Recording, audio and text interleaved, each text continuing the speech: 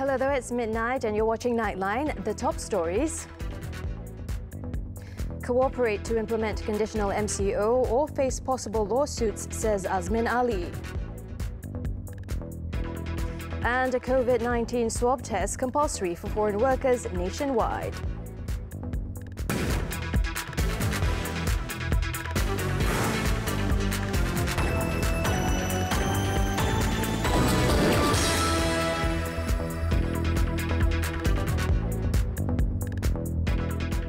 Good morning, I'm Azaria Tagaya. Now that all regulations under the previous Movement Control Order MCO are null and void, state governments who do not comply face the risk of being sued for damages by businesses.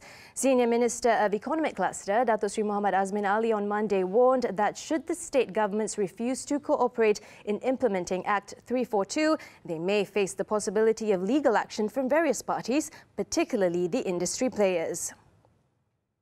In a statement, Datuk Sri Muhammad Azmin, who is also the International Trade and Industry Minister, said that some of the state governments have refused to cooperate and follow the federal government's new SOP, which is the conditional MCO. He urged state governments to continue previous cooperation in fighting against the COVID-19 outbreak by now working together with the federal government to open up businesses. He called for state governments to cooperate in executing the federal government's decision to regenerate the economy. The government, he said, is confident that all states as a team will succeed in winning the war against the pandemic. Meanwhile, Johor said it will follow the federal government's decision in imposing the conditional MCO, but with a few changes to suit its capabilities. Menteri Besar Datuk Hasni Mohamad said that the decision was decided during a meeting with the National Security Council NSC and relevant agencies. Manufacturers have been given the go-ahead for 24-hour operations in the relaxation of the national shutdown, but the state government said a ban on sports activities and dining in at restaurants would remain. Sarawak also said it will implement the federal government's latest directive to allow 4 people from the same home and family in one vehicle effective immediately.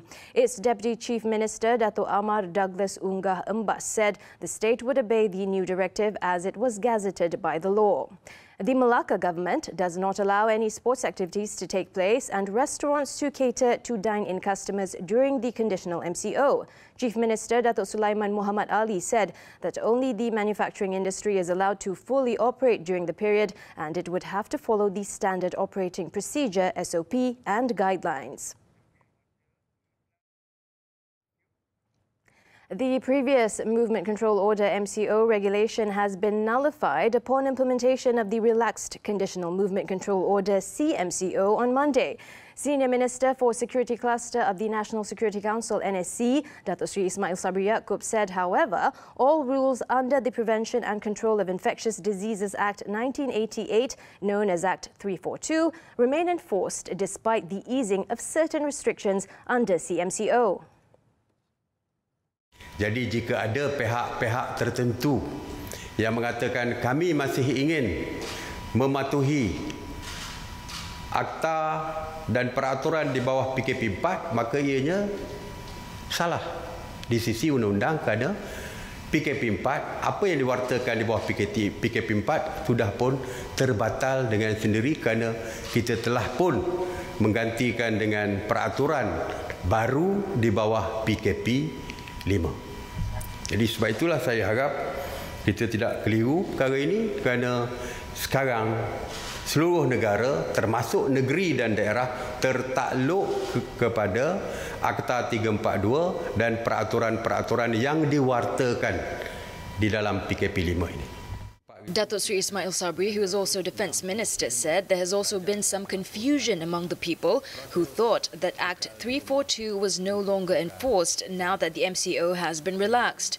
He pointed out that it was wrong for the people to follow the 4th phase of the MCO, which had generally closed non-essential businesses and banned people from travelling beyond 10 kilometres from their homes.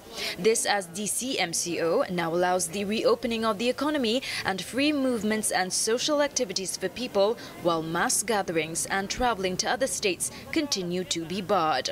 At present, 9 states have said it would not fully comply with the CMCO as of yet, with Kedah, Sabah, Pahang, Penang, Kelantan and Sarawak saying it would not follow the move, while Selangor, Perak and Negeri Sembilan said it would limit the number of businesses allowed to resume operations. At the same media conference, Datuk Seri Ismail Sabri Yaakob announced that all foreign workers in Malaysia are now required to go for COVID-19 testing and their employers are required to bear the cost of the swab tests. This, he pointed out, was decided after the rise of COVID-19 cases in the country over the past few days, the majority of which comprising of foreign workers. 2 hari berturut-turut kita dapati terdapat peningkatan kes positif COVID-19 dan ianya didapati berlaku kepada pekerja-pekerja asing yang bekerja di sebuah tapak pembinaan di Ampang.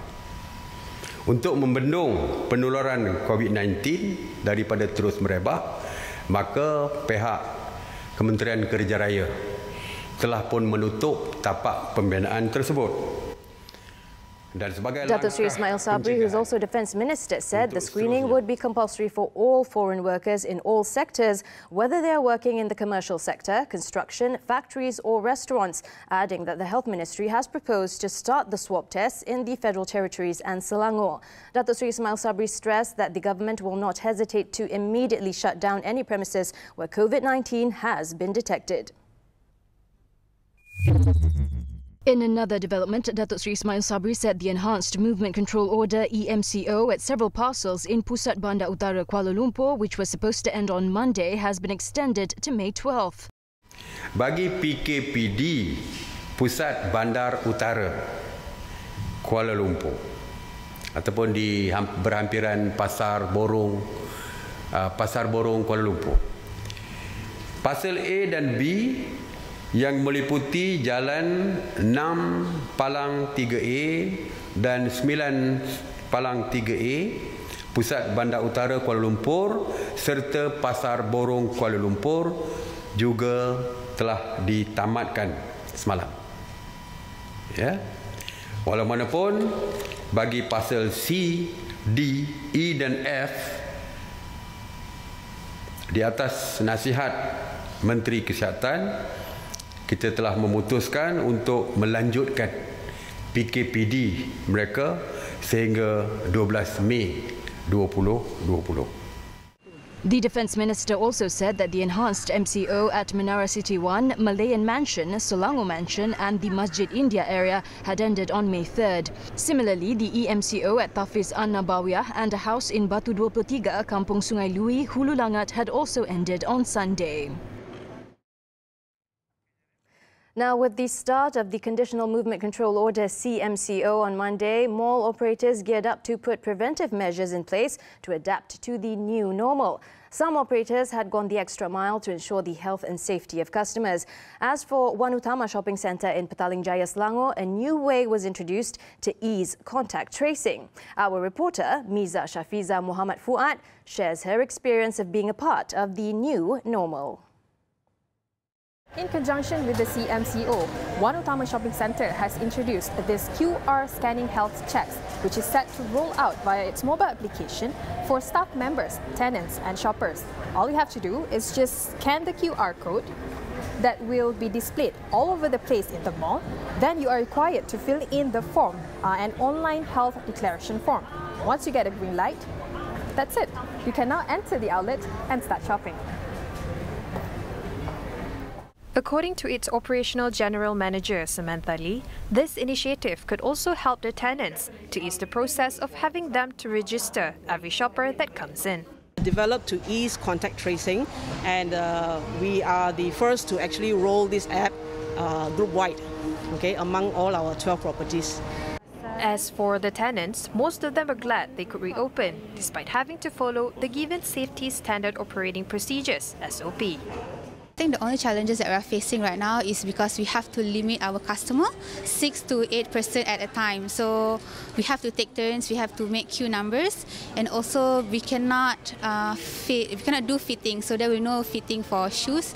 That's the only challenges. But other than that, customers are still coming in at the earliest time from 10 to 11 a.m. despite the RMO.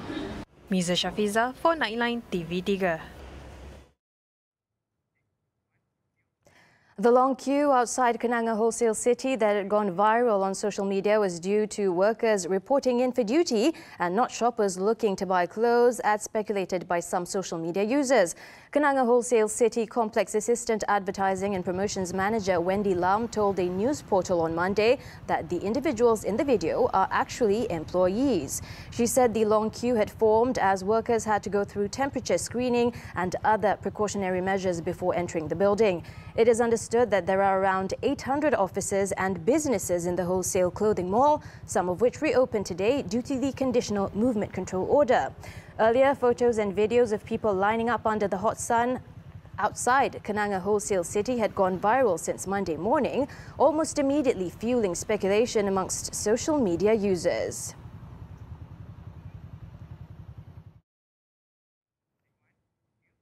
After 2 straight days of recording triple-digit growth in infections, the number of new COVID-19 cases dropped to just 55 in the last 24 hours. The number of new cases also continued to be trumped by recoveries at 71. Daripada 55 kes baru yang dilaporkan hari ini, 7 kes adalah kes import. Ini bermakna kes penularan tempatan adalah sebanyak 48 kes. Di mana sebanyak 24 kes telah dikesan daripada kluster dan lokaliti di bawah perintah kawalan pergerakan diperketatkan pada hari ini. Additionally, there were no new fatalities recorded today, which means the country's death toll remains at 105. The COVID-19 recovery rate is now at 70.58% out of the total number of positive cases, while there are only 1,764 active cases being treated at the country's health facilities at present.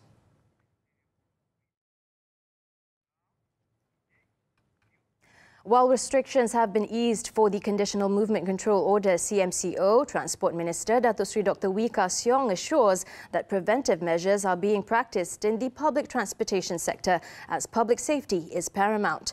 Standard operating procedure SOP put in place includes compulsory temperature checks for every commuter, wearing a face mask, practicing social distancing and the daily sanitization of trains, MRTs, LRTs and buses.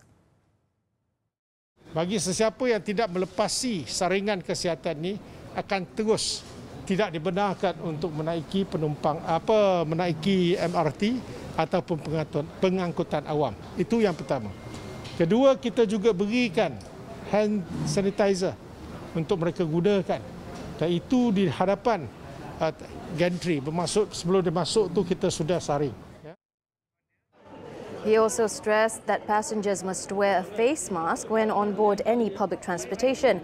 The Transport Minister said passengers are allowed to request for face masks from their respective public transportation provider, but stressed that free face masks would only be distributed for the first 2 days of the conditional MCO.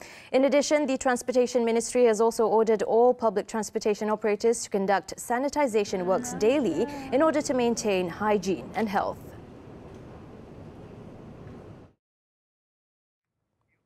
In another development, the Transport Ministry is looking at making jail sentence mandatory for those caught drunk driving in view of recent incidents, some of which have been fatal. Its Minister, Datuk Sri Dr. Wee Ka Siong, said the country needs laws which impose harsher punishments and is considering amending the Road Transport Act 1987. Kalau seseorang tu memandu, dia panggil DUI lah. Ini driving under influence. Maksud ini adalah satu kesalahan dan kalau menyebabkan kematian, ianya di bawah Seksyen 44, seseorang tu boleh dikenakan tindakan iaitu denda maksima 10,000 dan penjara maksimum 12 bulan. Dan kita lihat dua seksyen ini. Sudah sampai masanya kita melihat nilai ambang threshold value itu. He added the punishment of suspending the driving license of offenders, as practiced by some countries, may not be enough to deter the suspect from getting back behind the wheel. As such, a stiffer punishment may also serve as a warning to other drivers. Datuk Sri Dr. Wee was commenting on the fatal crash involving a policeman early Sunday morning, in which a drunk driver rammed his four-wheel drive into a roadblock near the Kajang South Toll Plaza in Selangor, killing the policeman on the spot. The act Malaysia is trying to achieve between kick-starting its economy in facing the COVID-19 pandemic and the importance of adhering to new standard operating procedures (SOPs) is to prevent another wave of infections amongst the population. As such, Malaysia has put in place 6 Rs to face the new normal in facing the new landscape post-COVID-19. Prime Minister Tan Sri Muhyiddin Yassin, who enlisted them, said the 6 Rs, however, will greatly depend on the strength of the Rakyat. The 6 Rs were resolve, resilience, restart, recovery, revitalise and reform. He shared Malaysia's approach in the online summit-level meeting of the Non-Aligned Movement NAM Contact Group via video conferencing on Monday night. The summit-level meeting is being held in response to the COVID-19 pandemic, which has swept through the globe. He said Malaysia's concern is that if it is not united, smaller nations will be sidelined when the medication and vaccine is developed. In condemning unilateral coercive measures against NAM member states, Malaysia, he said, believes that NAM must play a more significant role to champion access and acquisition for smaller nations in obtaining medical supplies, medications and vaccines. Tan Sri Muhyiddin said it was time to the 120-member NAM nations to come together and prove that by staying united, cohesive and steadfast, NAM can prove that it can overcome the COVID-19 pandemic.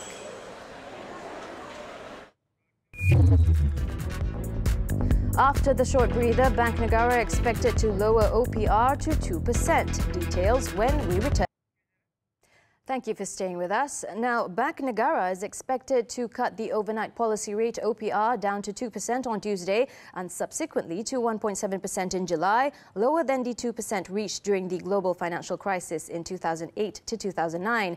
Given that Bank Negara had already cut 50 basis points or BPS since the start of the year, Standard Chartered Global Research said a 50 BPS cut in May would be appropriate to balance between the need to extend monetary policy support and stability in monetary policy decisions, adding that growth projections remained highly uncertain. It added while fiscal pledges are significant, which is around 17% of the gross domestic product, indirect support such as loan moratoriums to individuals and businesses from banking institutions account for the bulk of support. It also estimated that the 50 BPS cut to the mortgage rate may help households save around 0.4% of GDP per annum. Pemodalan Nasional Berhad (PNB) is committed to deliver higher dividend rates than the 12-month fixed deposit rate for all its 14 unit trust funds amid the challenging economy front impacted by the spread of COVID-19. As of 2019, PNB has distributed 13.2 billion ringgit to 14.3 million unit holders of Amanah Saham Nasional Berhad's 14 funds, while total payout since inception stood at 200 billion ringgit. So in terms of target dividend, we've always strived to exceed the performance benchmark, which is the 12-month fixed deposit rate. And this is what we have committed to in our prospectus when we launch our unit trust. We were always set up, 42 years ago to be conservative and not take excessive risk. And the idea was always that we will give a very accessible unit trust for all Malaysians to invest in that will pay a higher rate than the fixed deposit. Via email after this. He added that PNB has been able to deliver competitive returns as a result of realizing gains arising from a much better performance from its strategic investments despite the challenging years before this. PNB also unveiled the Focus 4 strategic plan from 2020 to 2022 to drive the next stage of growth. The key target is to increase global exposure to 30% by 2022 from 8.5% as of last year. Meanwhile, PNB Chairman Tan Sri Zeti Akhtar Aziz said PNB would continue to drive diversified portfolios through investment into new geographical and asset classes, including global real estate opportunities with favourable returns. It is an essential part in achieving better diversification of risk from the portfolio of investments across different asset classes. And our strategic asset allocation approach has shifted our future growth journey towards that of an asset allocator with the diversification of our investments of our portfolio as a key driver. We are also a long-term investor. She noted that the Focus 4 strategic plan is to drive the organisation forward in the next 3 years.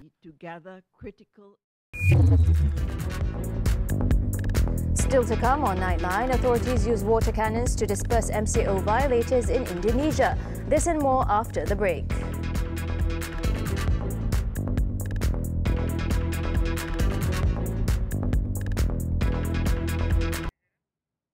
On to the foreign front, U.S. Secretary of State Mike Pompeo on Sunday said enormous evidence showed the new coronavirus originated in a lab in China. Pompeo said that the Chinese Communist Party is blocking foreign access to its labs, further fueling tensions with Beijing over its handling of the pandemic. Pompeo pointed out that China has a history of infecting the world and running substandard laboratories, and this is not the first time the world is being exposed to viruses as a result of failures in Chinese labs. His comments came as countries all around the world prepare to cautiously lift virus lockdowns as signs emerge that the deadly pandemic is ebbing and governments look to restart their battered economies. More than 245,000 people have been killed and 3.5 million infected worldwide by the virus, which has left half of humanity under movement control order and pushed the global economy towards its worst downturn since the Great Depression. US President Donald Trump, increasingly critical of China's management of the first outbreak in the city of Wuhan in December last week, claimed to have proof it started in a Chinese laboratory. In Indonesia, soldiers and police used a fire truck to spray water at people who violated the movement control order rules in the city of Makassar.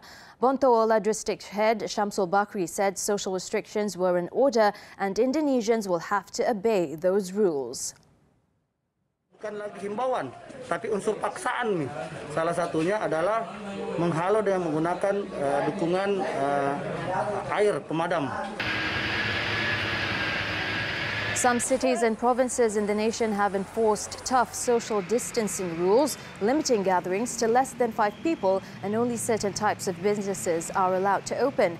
COVID-19 cases in Indonesia are still on the rise, recording 395 new cases today, bringing the total number of cases to 11,587. Indonesia's COVID-19 spokesman Ahmad Yuryanto said the country recorded 19 fatalities in the past 2 days, bringing the total death toll to 864. Japan decided to extend the nationwide state of emergency until end of May amid warnings that relaxing physical distancing advice too soon could flood already crowded hospitals with COVID-19 patients. The restrictions were due to end on Wednesday. The extension comes as the medical system has been stretched thin by rising cases and economic activity depressed due to stay-at-home and business closure requests under the emergency declaration. The government's COVID-19 task force said the daily number of new infections is on a downward trend but has not yet reached the target level. The number of people to have contracted COVID-19 in Japan stood at 15,253 on Monday, with 556 deaths. Italy is turning a new page, according to Prime Minister Giuseppe Conte, ahead of some 4 million Italians returning to work on Monday as the world's longest nationwide movement control order eased. They will be finally free to stroll and visit relatives for the first time in 9 weeks. Restaurants that have managed to survive the country's most disastrous crisis in generations will reopen for takeaway service. The use of public transport will be discouraged and everyone will have to wear masks in indoor public spaces. Italy became the first Western democracy to shut down virtually everything in the face of an illness that has now officially killed 28,884 people, the most in Europe. Masks became mandatory on public transport Monday as Spain, alongside other countries around the world, took its first tentative steps towards a commercial reopening, with small businesses accepting customers by appointment and restaurants prepping food for takeaway.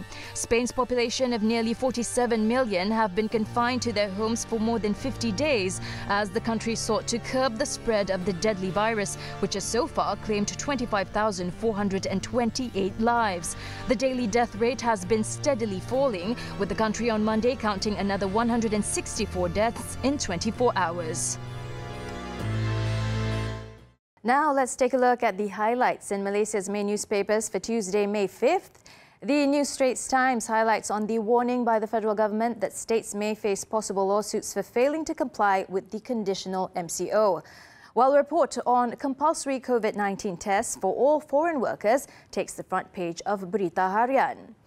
And the nation's best-selling Malay newspaper, Harian Metro, as well as the Malaysian Reserve, features businesses that have opened cautiously on the first day of the eased COVID-19 restrictions by the government, abiding to stringent standard operating procedures. Do get your copies today or subscribe to the e-papers.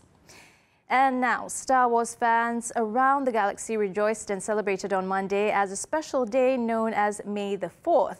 Now, as we wrap up, let's take a look at this mashup of all the favorite moments from the Star Wars universe. I'm Azaria Tagaya. Thank you for tuning in, and to all our Muslim viewers, Selamat Bersahur and May the 4th be with you.